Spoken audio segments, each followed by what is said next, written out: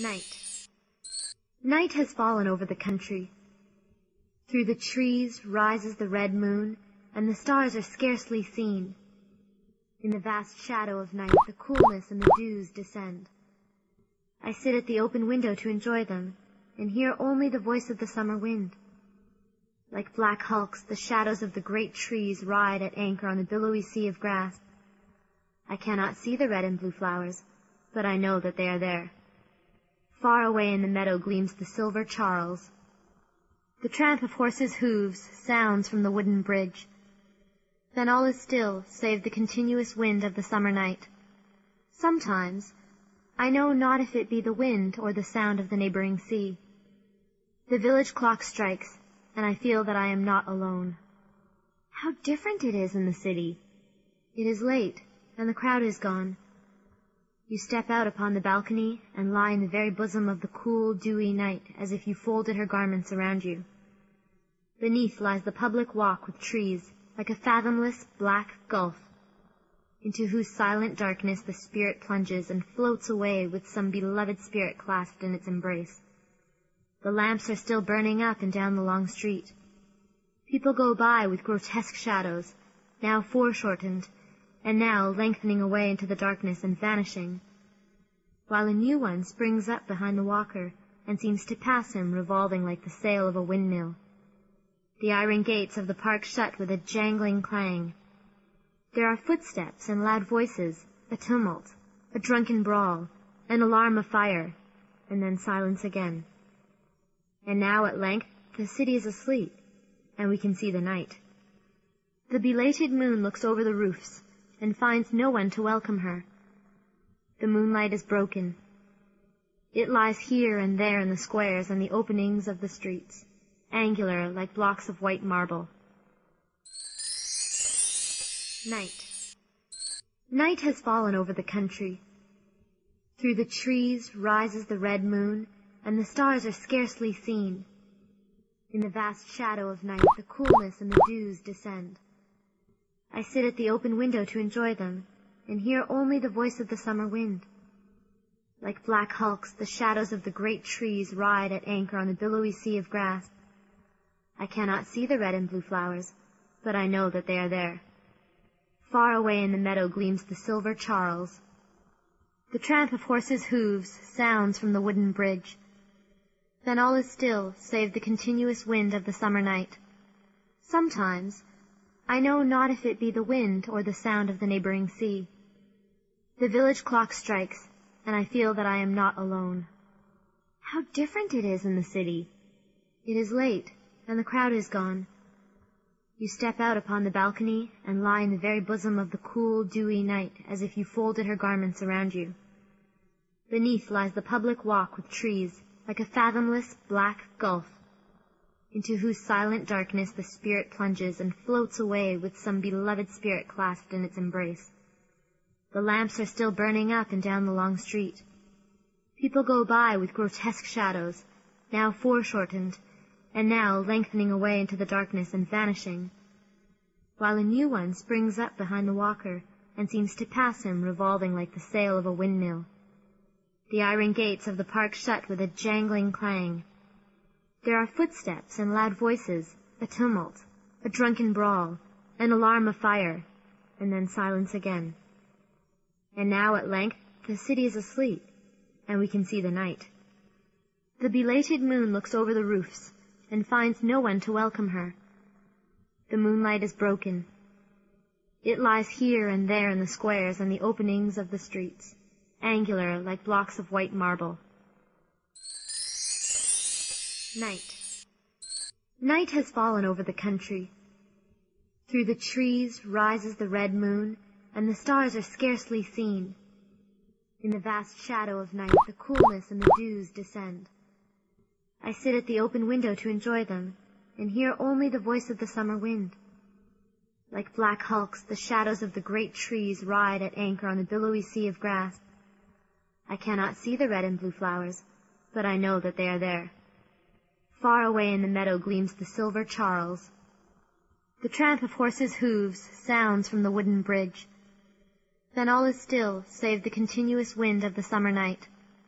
Sometimes I know not if it be the wind or the sound of the neighboring sea. The village clock strikes, and I feel that I am not alone. How different it is in the city! It is late, and the crowd is gone. You step out upon the balcony and lie in the very bosom of the cool, dewy night as if you folded her garments around you.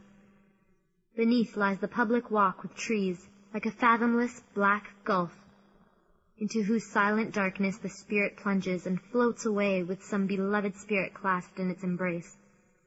The lamps are still burning up and down the long street. People go by with grotesque shadows, now foreshortened, and now lengthening away into the darkness and vanishing, while a new one springs up behind the walker and seems to pass him revolving like the sail of a windmill. The iron gates of the park shut with a jangling clang. There are footsteps and loud voices, a tumult, a drunken brawl, an alarm of fire, and then silence again. And now at length the city is asleep, and we can see the night. The belated moon looks over the roofs, and finds no one to welcome her. The moonlight is broken. It lies here and there in the squares and the openings of the streets, angular like blocks of white marble. Night. Night has fallen over the country. Through the trees rises the red moon, and the stars are scarcely seen. In the vast shadow of night the coolness and the dews descend. I sit at the open window to enjoy them, and hear only the voice of the summer wind. Like black hulks, the shadows of the great trees ride at anchor on the billowy sea of grass. I cannot see the red and blue flowers, but I know that they are there. Far away in the meadow gleams the silver Charles. The tramp of horses' hooves sounds from the wooden bridge. Then all is still, save the continuous wind of the summer night. Sometimes I know not if it be the wind or the sound of the neighboring sea. The village clock strikes, and I feel that I am not alone. How different it is in the city! It is late, and the crowd is gone. You step out upon the balcony and lie in the very bosom of the cool, dewy night as if you folded her garments around you. Beneath lies the public walk with trees, like a fathomless black gulf, into whose silent darkness the spirit plunges and floats away with some beloved spirit clasped in its embrace. The lamps are still burning up and down the long street. People go by with grotesque shadows, now foreshortened, and now lengthening away into the darkness and vanishing, while a new one springs up behind the walker and seems to pass him revolving like the sail of a windmill. The iron gates of the park shut with a jangling clang. There are footsteps and loud voices, a tumult, a drunken brawl, an alarm of fire, and then silence again. And now at length the city is asleep, and we can see the night. The belated moon looks over the roofs, and finds no one to welcome her. The moonlight is broken. It lies here and there in the squares and the openings of the streets, angular like blocks of white marble. Night. Night has fallen over the country. Through the trees rises the red moon, and the stars are scarcely seen. In the vast shadow of night the coolness and the dews descend. I sit at the open window to enjoy them, and hear only the voice of the summer wind. Like black hulks, the shadows of the great trees ride at anchor on the billowy sea of grass. I cannot see the red and blue flowers, but I know that they are there. Far away in the meadow gleams the silver Charles. The tramp of horses' hooves sounds from the wooden bridge. Then all is still, save the continuous wind of the summer night. Sometimes I know not if it be the wind or the sound of the neighboring sea. The village clock strikes, and I feel that I am not alone. How different it is in the city! It is late, and the crowd is gone. You step out upon the balcony and lie in the very bosom of the cool, dewy night as if you folded her garments around you. Beneath lies the public walk with trees, like a fathomless black gulf, into whose silent darkness the spirit plunges and floats away with some beloved spirit clasped in its embrace. The lamps are still burning up and down the long street. People go by with grotesque shadows, now foreshortened, and now lengthening away into the darkness and vanishing, while a new one springs up behind the walker and seems to pass him, revolving like the sail of a windmill. The iron gates of the park shut with a jangling clang. There are footsteps and loud voices, a tumult, a drunken brawl, an alarm of fire, and then silence again. And now at length the city is asleep, and we can see the night. The belated moon looks over the roofs, and finds no one to welcome her. The moonlight is broken. It lies here and there in the squares and the openings of the streets, angular like blocks of white marble. Night. Night has fallen over the country. Through the trees rises the red moon, and the stars are scarcely seen. In the vast shadow of night, the coolness and the dews descend. I sit at the open window to enjoy them, and hear only the voice of the summer wind. Like black hulks, the shadows of the great trees ride at anchor on the billowy sea of grass. I cannot see the red and blue flowers, but I know that they are there. Far away in the meadow gleams the silver Charles. The tramp of horses' hooves sounds from the wooden bridge. Then all is still, save the continuous wind of the summer night. Sometimes, I know not if it be the wind or the sound of the neighboring sea. The village clock strikes, and I feel that I am not alone. How different it is in the city! It is late, and the crowd is gone. You step out upon the balcony and lie in the very bosom of the cool, dewy night, as if you folded her garments around you.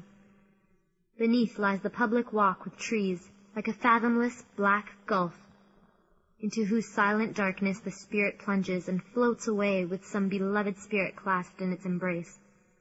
The lamps are still burning up and down the long street.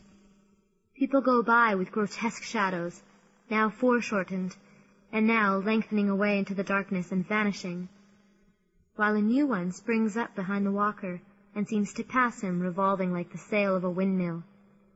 The iron gates of the park shut with a jangling clang. There are footsteps and loud voices, a tumult, a drunken brawl, an alarm of fire, and then silence again. And now at length the city is asleep, and we can see the night. The belated moon looks over the roofs, and finds no one to welcome her. The moonlight is broken. It lies here and there in the squares and the openings of the streets, angular like blocks of white marble.